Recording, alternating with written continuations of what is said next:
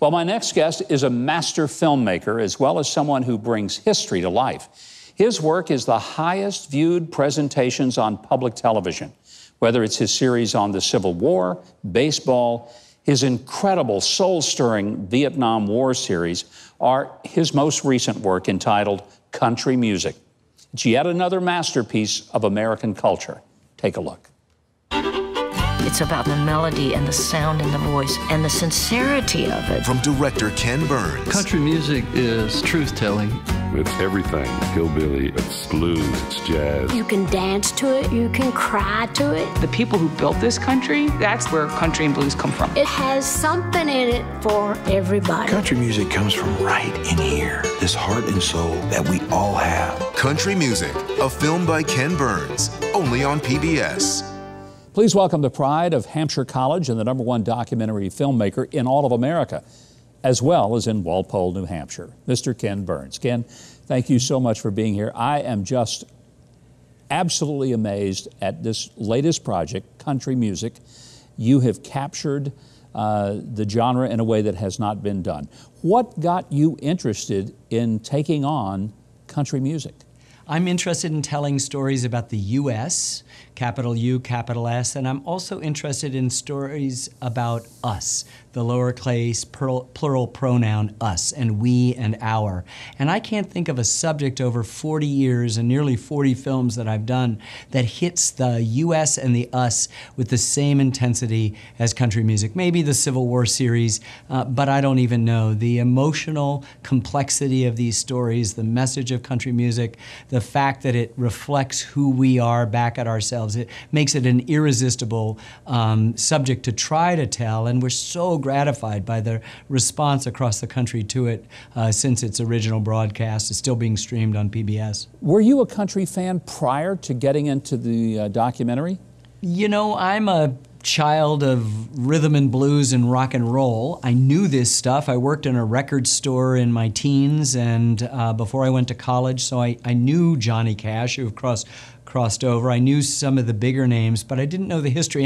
And that's true of all the subjects I've taken on. Our corporate underwriter, Bank of America, had a little tagline connected with their promotion of the series, and it said, "Nothing connects the country like country." You know, and that's a wonderful line. We're in such divided times, and here's this music that doesn't ask you who you voted for, doesn't ask you where you live, doesn't ask you how much you made, doesn't ask you what your sex is. It just says, you know, when Hank Williams writes, "I'm so lonesome I could cry," there's nobody on the planet that doesn't know what he's talking about. When Johnny Cash says, "I still miss someone," we all understand what he's talking about. And I loved, and all of my work has been this. It's been for everybody.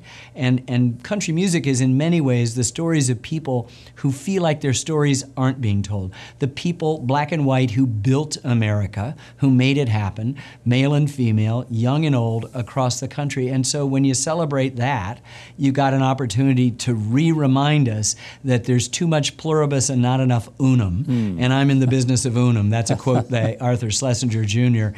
Said, you know. And the last episode is called "Don't Get Above Your Raisin," which, as you know, is an old Southern phrase. Don't get too big for your britches. Don't forget where you came from. And I think what's so good about country music, it has never gotten above its raisin. And it's always reminded us to be down to earth, to be authentic, to be ourselves, to tell the truth, to respect the others, to respect that. And when that happens, then there's nothing keeping this amazing republic from doing anything. Tell me, what was the biggest surprise that you had about country music that when you finished the project, you looked back and said, wow, I would never have thought of that? I think it's that how central women were to this story, that the original American lead guitarist, his mother Maybelle Carter, she invented it, she started it all, and it goes down to the present. And you can talk to rockers today who learned how to play guitar playing Wildwood Flower by the Carter family, you know? That's wonderful to me. The fact that the banjo's from Africa, I didn't know that, and that all of the early pioneers of country music, Jimmy Rogers, A.P. Carter of the Carter family, Bill Monroe of bluegrass fame, Hank Williams, the hillbilly Shakespeare, Johnny Cash, the Man in Black, all had African-American mentors. But I think at the end of the day, if I had to pick one thing, I just wasn't prepared for how moving this was.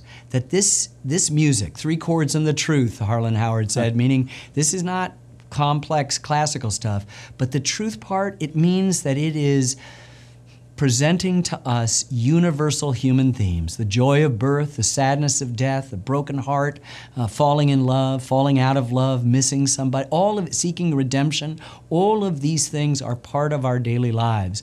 And country music is simple enough that you can hear the lyrics and it's speaking. All the musical forms are talking about it. You go to aria, it's talking about, you know, the joy of birth and sadness of death and falling in love. But I love the fact that this is a homegrown American art form, that it comes from us, and it reminds us that we've always been a mixture of things, that we've always been stronger because we're an alloy. And whenever anyone tells you, oh, we can only, if we just took this metal out, we'd be better, this would be truer American, it's just not true. It weakens that alloy. And I love the complexity of the country music story, even as it is 3 chords and the truth, telling us stuff that you know, I had a woman come up to me and said, that 8th episode, I had 4 good cries, it's cheaper than therapy. And I said, yes, ma'am, it is. It's free on PBS. You know, it's a remarkable series. I hope everyone in America, if they've not already seen it, they really should. Even if they're not country music fans, they may not think they are, they will be. That's right. People came up and said, well, I don't really know about country music, or I don't like country music. And I said, I made this for you. I know the country music fans are going to watch, and they're going to like it, and they're going to probably have arguments, why didn't you do this, or why didn't you use that song, or why isn't my guy here, or that. And that's great to me. It's good to have that sort of conversation. But I want to bring people back to this authentic American music that reminds us why we agreed to cohere in the first place. And I was just at a book signing, and somebody came up with 30 books and 30 DVD sets, and I signed them all. He said, Christmas is done. Christmas shopping is done. I would say I can't think of a better gift for anyone. There's this wonderful big book that's a part of it. I'm holding it up now, Ken Burns' Country Music. It is available along with a complementing book, as I just showed you, at shoppbs.org. Now, this is a film that is worth having in your collection. I'm absolutely promising you that. And I want you to be sure to visit kenburns.com. Learn a lot more about his documenting of America and the great filmmaking team that he works alongside. You can also follow him on Twitter at Ken Burns.